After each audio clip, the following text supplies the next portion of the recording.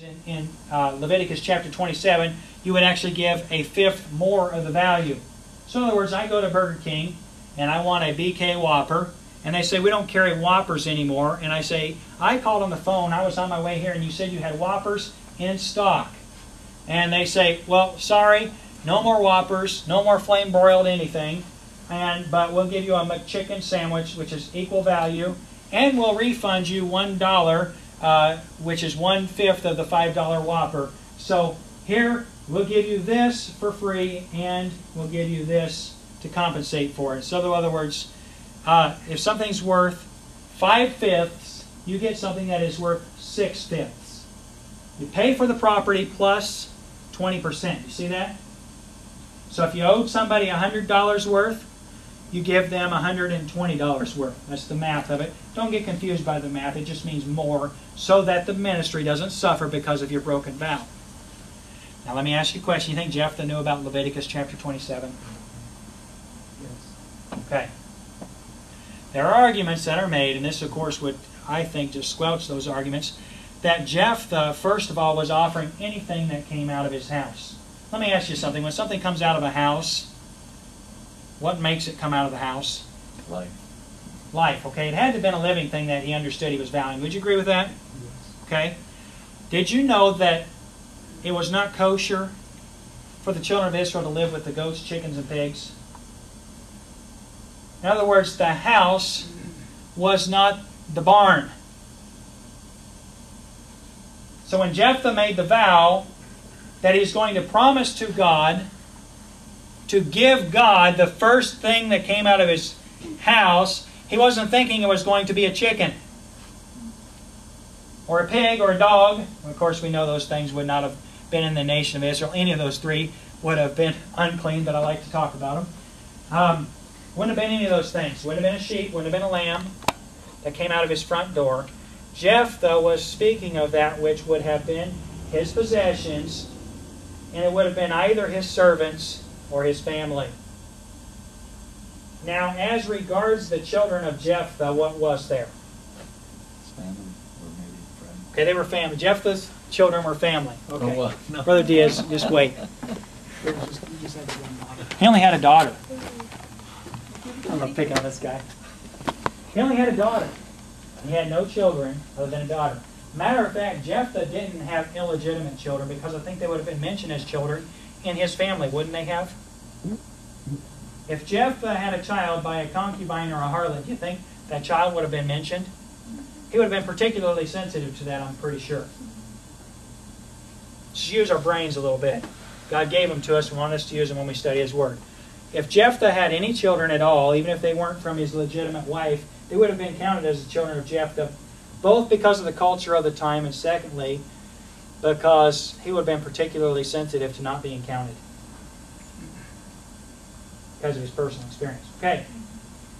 Was Jephthah promising God when he vowed a sacrifice of a person? Why not? God didn't allow him to sacrifice, and he knew that. Who else do you think was going to come out of the house? Who else is coming out of the house? His daughter's coming out of the house, not a male. Yeah. But according to Leviticus chapter 27, couldn't he have paid for the daughter if he was Could have, yeah. dedicating her to service? But that's not where we're going with it. We're going more like with a sacrifice of the humankind. Yeah, we're talking about human sacrifice here. Yeah. Okay. And the question is, does God require human sacrifice ever? No. The answer to the question is no. Second question is, what did Jephthah promise God? That way. Let's look down at the verse again. Let's read the scripture.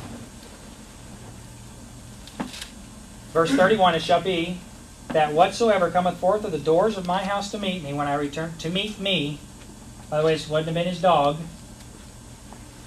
and this wouldn't have been an animal. Whatsoever cometh out of my house to meet me, when I return in peace from the children of Ammon, shall surely be the Lord's, and I will offer it up for a burnt offering.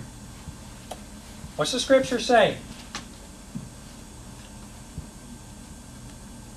For the first 400 years that this scripture was penned, it was understood that Jephthah intended to sacrifice with burnt offering the individual who came out to meet him.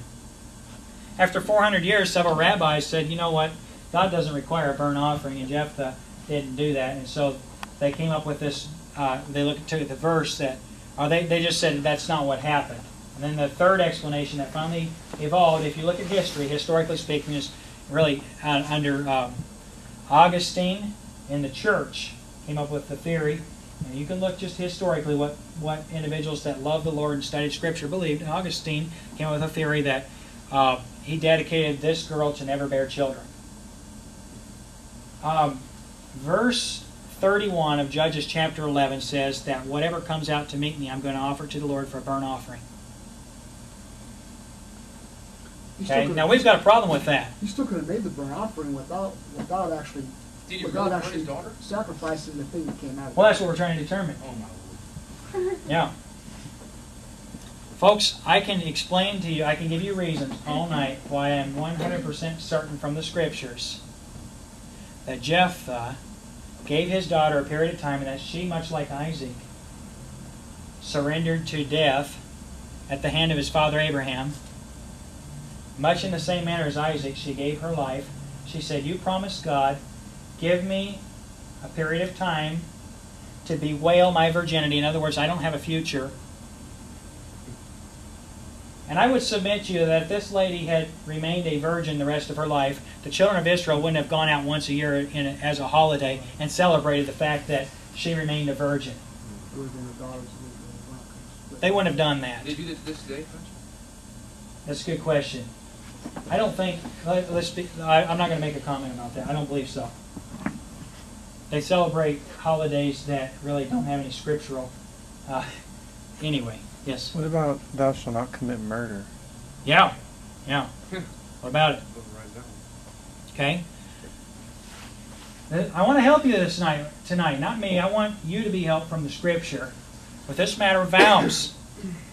This matter of vows. We're going to look at vows in a couple of areas. We looked at Proverbs chapter 20 and verse 25, which says, it's a snare to the man who devoureth that which is holy, and a man, I can't read my writing and I can't remember it.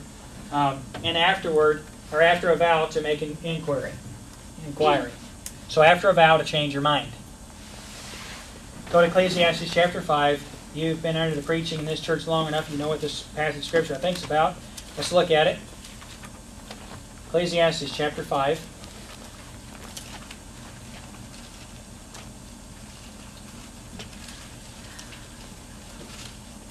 There's a simple answer, by the way, tonight. There's a simple answer, but this is hard to swallow, isn't it? Ecclesiastes chapter 5. Keep thy foot when thou goest to the house of God, and be more ready to hear than to give the sacrifice of fools, for they consider not that they do evil. Be not rash with thy mouth, and let not thine heart be hasty to utter anything before God. For God's in heaven, and thou upon earth. Therefore let thy words be few. For a dream cometh through the multitude of business, and a fool's voice is known by multitude of words. When thou vowest a vow unto God, defer not to pay it, for he hath no pleasure in fools. Pay that which thou hast vowed. Better is it that thou shouldst not vow than that thou shouldst vow and not pay. Suffer not thy mouth to cause thy flesh to sin, neither say thou before the angels that it was an error. Is this saying the same thing that Proverbs 20:25 says? It's after a vow to make inquiry. In other words, when you promise, pay that which thou hast vowed, is what the Bible says. And it says, wherefore should God be angry at thy voice and destroy the work of thine hands?